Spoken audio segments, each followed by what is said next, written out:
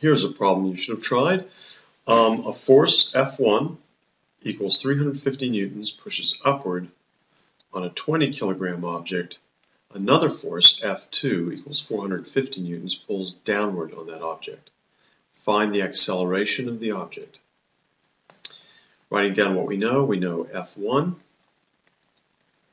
350 newtons, and F2, 450 newtons. And let's look at the directions of these. This F1 is pushing up, so the sign is positive, and the 450 newtons is actually pulling down, so it has the opposite sign. The mass of the object is 20 kilograms. We are asked to find the acceleration.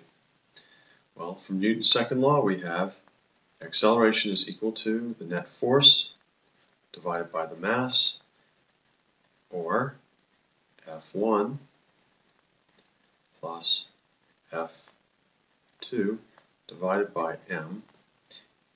And if we substitute, F1 is 350 newtons,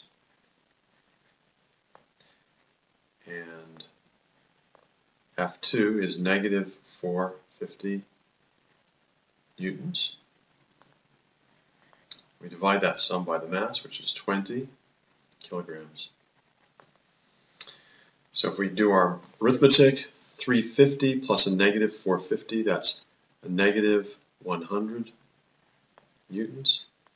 Divide by 20 kilograms, and the answer is negative 5 meters per second squared. There's our answer.